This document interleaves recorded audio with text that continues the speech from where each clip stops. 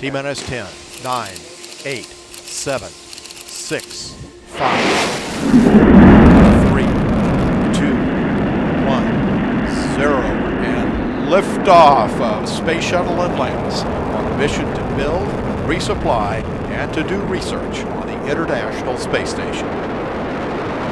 Houston now controlling. Atlantis begins its penultimate journey to shore up the International Space Station. Atlantis now in the proper alignment for its 8.5-minute ride to orbit. 4.5 million pounds of hardware and humans taking aim on the International Outpost.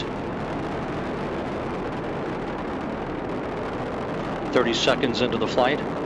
Atlantis almost 2 miles in altitude, almost 6 miles downrange from the Kennedy Space Center already, traveling 500 miles an hour.